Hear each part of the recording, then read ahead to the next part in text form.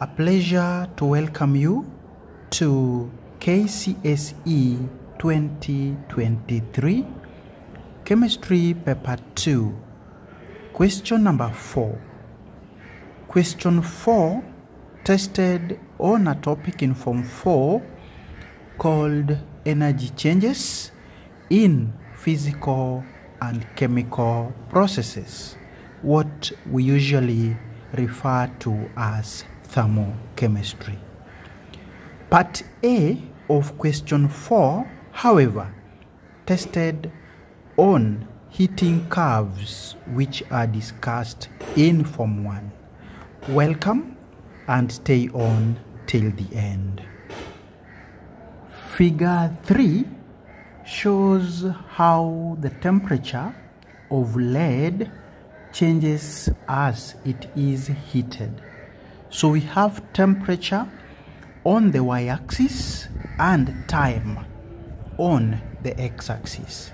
From Form 1 knowledge, we know that between region A and B, our lead is in solid state.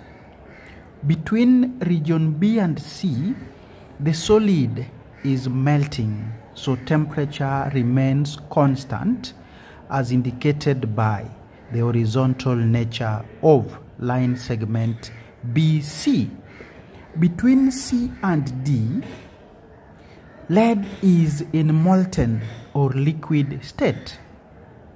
Then we have a similar situation to region BC being witnessed in DE. Here, we are evaporating liquid lead. And finally, between E and F, we have the gaseous form of our substance. Let's now look at the questions that were asked about the curve. Part A, Roman 1, we were asked to label on the diagram the states present on regions CD and EF for 1 mark each. So we now refer back to our diagram to answer the questions. As agreed in our previous discussion, the state of lead between region CD we agreed is liquid. A candidate would go for molten state as well. This for 1 mark. When it comes to region EF, the state is either vapor or a candidate would go for gas, and even gaseous would score for the state of lead between region E and F. We proceed to Roman 2 of Part A. In Roman 2 of Part A, we were asked to explain why temperature remains constant, and this we were able to see in our diagram quite well. Temperature remained constant between region BC and DE. So the examiner now asked us to give reasons as to why that is so. We begin with region BC, and here what makes the temperature to be constant is that the energy absorbed by the substance, is diverted. It is used, or rather diverted, to convert the solid into liquid.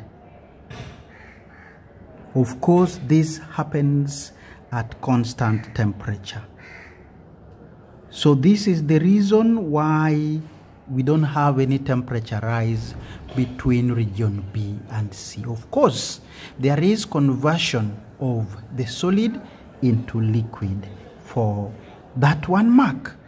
When it comes to region DE, we have the reason why temperature remaining constant as that the energy absorbed here as well is now used to convert. We are now converting the liquid into gas. And of course, this also happens at constant temperature. We have this, giving ourselves another 1 mark. That does it for the part of question 4 that tested on the heating curve that is learned at Form 1. We now proceed to part B, which now came from Form 4 syllabus. Figure 4 shows an energy cycle diagram for processes involved in potassium bromide. So we have the solid potassium bromide. If we follow delta H2, we realize that the solid is ionized, of course, in gaseous form.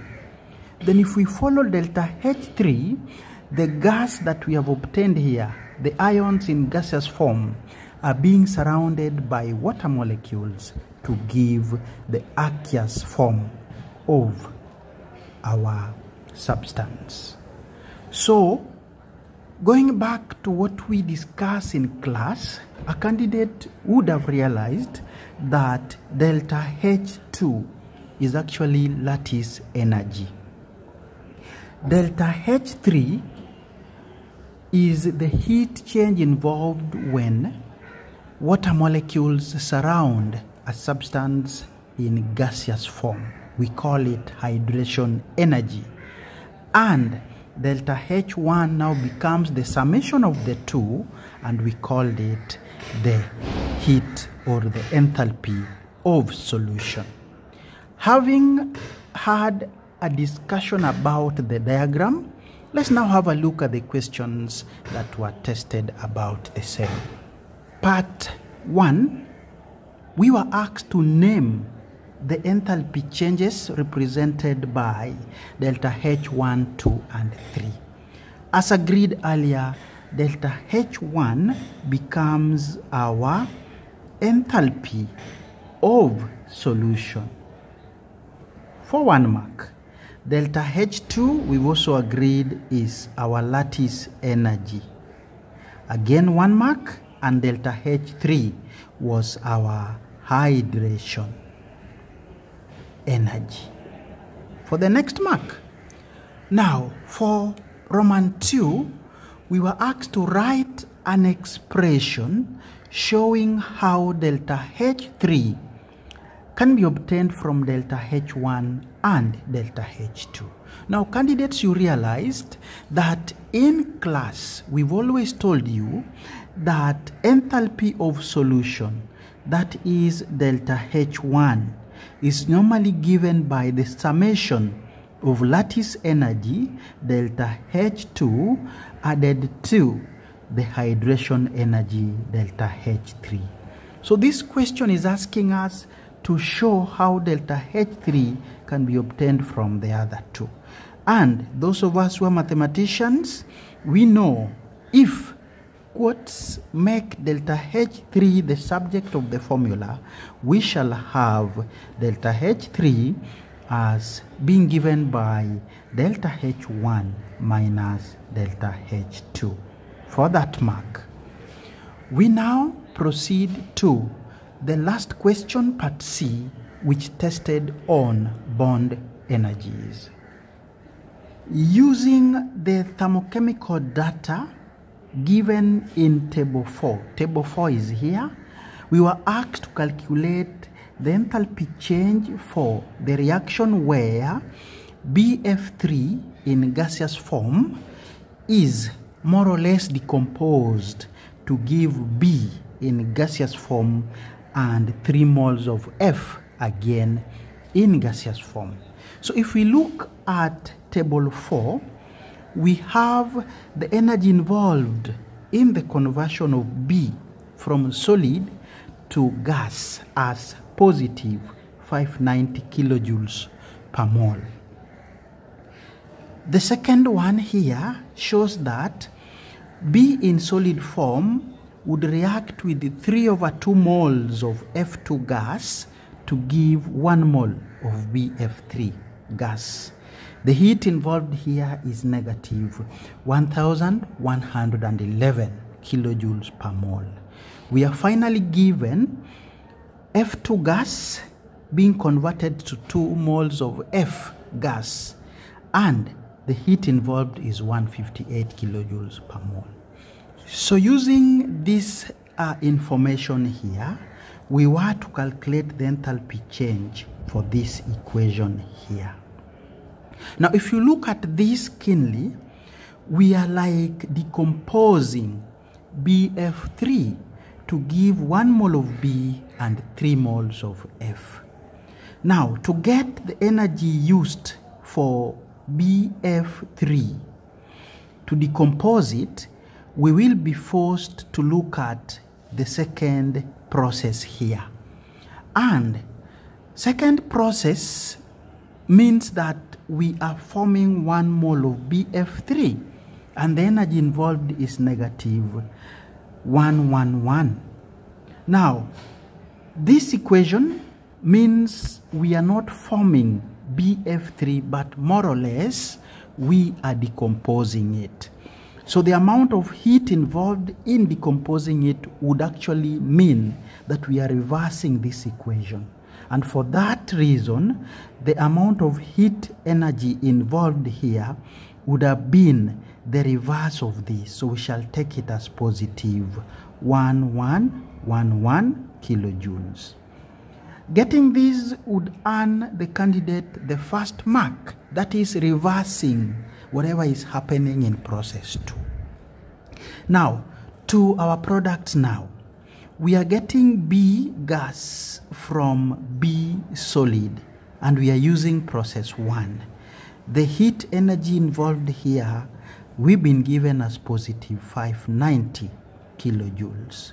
This one was more or less copying from the table, so we did not award any mark for it. Let's look at the second product, 3F. So if you look at process 3, we are forming 2 moles of F, but here we have 3 moles. So to calculate the amount of heat energy that is involved here, our candidates were expected to use the relation that if 2 moles of F are accompanied by positive 158 kilojoules of energy, what about 3 moles? So doing a quick cross multiplication, we would have 3 multiplied by 158 divided by 2, and that would give 237 kilojoules of energy.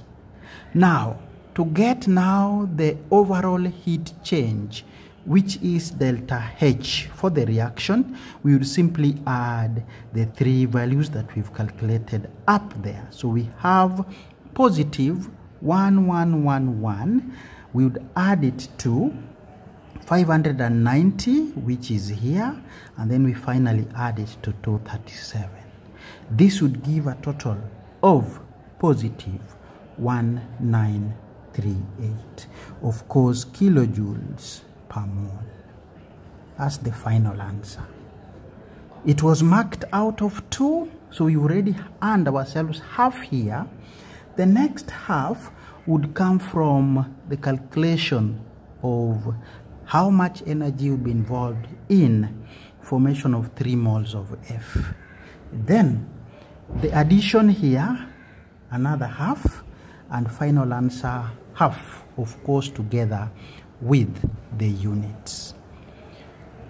With that, we've come to the end of this short video where we have reviewed question 4 as tested in 2023 KCSE Chemistry Paper 2.